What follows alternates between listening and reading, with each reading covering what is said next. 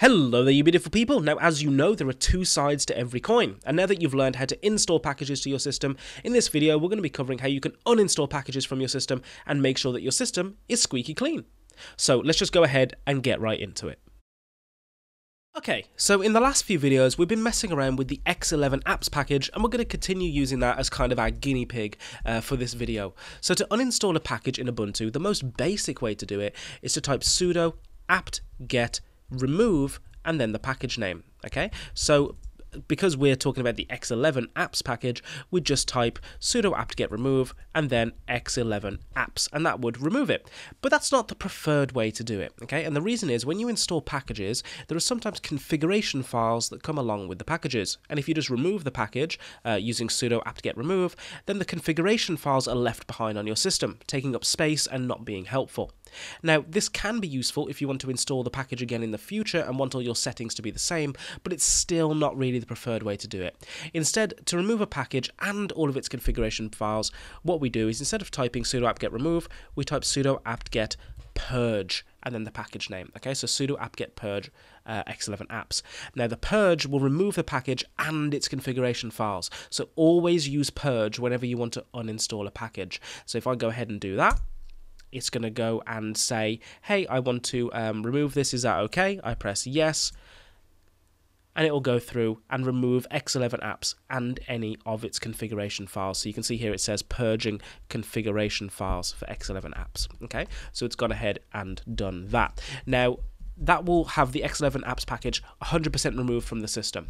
But sometimes when you install packages, you need to install like 10 other different packages as dependencies, okay? So you need, in order to get the package that you want to install to work, you need like 10 other packages or maybe even 100 other packages in order to get that one package to work. And we call those extra packages dependencies. So what if those dependencies are no longer required, but you don't know what they're called? How can you remove them? Well, you're in luck. In order to remove packages that were installed as dependencies but are no longer required for any other package on the system, you can just do sudo, if I clear the screen, sudo apt-get auto remove, and that's it. So sudo apt-get auto remove. Now, auto remove will automatically remove any dangling dependencies that are no longer required, which helps you save space on your system. So if I do that, it's going to tell me there's actually not any that need to be removed, but you can save a lot of space in this. So bear in mind, this is all happening across hundreds or even thousands of different packages on your system, and having the package manager keep everything in order automatically is a really great asset. I'm sure you'd agree. It beats it doing it yourself anyway. Now, whenever you download and install a package, a copy of the package is saved locally on your computer. Now, this package is then unpacked and installed on your system. So that's how it works. When you install a package, it downloads itself as a compressed archive, then unpacks itself and installs itself on your system, okay? Now, because of that two-step process, not only is a package installed on your system, but a compressed version of it is also saved. Now, these compressed files usually take up space and aren't really necessary if you already have the package installed, because they're just, you know, an archive. They're like the wrapper that comes with the stuff, okay? So you can actually save yourself massive amounts of space, sometimes even gigabytes of space, just by deleting these archives, okay? Now, these archives are stored at, if we go there, /var/cache/apt/archives. So if we go there and take a look, we can see there's quite a few little deb files here, some compressed archives saved in there, and you can see the one for X11 apps, even though we've actually removed it from the system. And you can see how large these are by doing ls with the lh command, and you can see that there's a total of about 10 megabytes in there. Now, that's not much, but you know, this can easily grow to gigabytes after you keep installing packages on your system. It can get quite mad because every package you install comes with its own dependencies, and even those dependencies are saved as copies, so you can really save a lot of space by removing the stuff from here. Now, you don't have to even be in the folder to remove them. So if I just head back to our home directory, as you can see, we're in our home directory. If we run sudo apt-get clean, that will delete all of the packages from that directory. So if we head back up into the /var/cache/apt/archives and do an ls, we can see that now they've all been deleted, even though we weren't in that folder. So if you want to get rid of all that stuff, do sudo apt-get clean. But sometimes you don't want to delete all of those for whatever reason, and you only want to get rid of the stuff. You want to get rid of those packages, those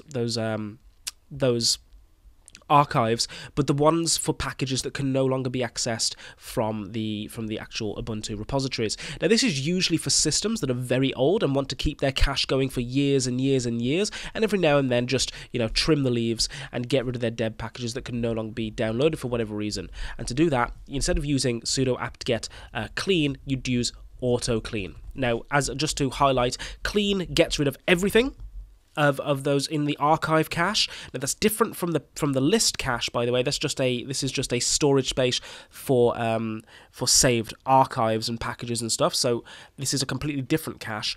But clean will remove everything in there, and auto clean will check what's in there and only delete the ones that you can no longer download from the repositories to make sure you don't have stuff in there that you'll never use again. So there you have it, a no-nonsense guide to uninstalling packages. So let's review, okay? We discussed that the most basic way to review packages is to use sudo apt-get remove and then the package name. But this is not recommended because it leaves behind configuration files. Instead, use sudo apt-get purge and then the package name, okay? Now, when you install a package, it's likely that other dependency packages were also installed in order to make that package work. And in order to get rid of those dependencies and automatically remove them from the system, as long as they're no longer required, you would use sudo apt-get auto remove to remove any unwanted and any unneeded dependencies, okay? And just because they were used for one package and you've removed that package doesn't mean they're no longer needed for another. But don't worry about that. The package manager is going to take care of all that for you, okay? And you also learned that when a software package is installed, it is first downloaded and saved on your system in a compressed archive. Now, this archive is saved on your system even after the package is installed, and that means it's taking up space. It's kind of like the wrapper or the packaging behind the actual thing that you want, okay? So to clean up all the packaging and clean up all that stuff, what you've got to do is sudo apt-get clean, and that's going to delete all the compressed package archives and save you a heck of a lot of space. You'd be surprised sometimes, even gigabytes at times.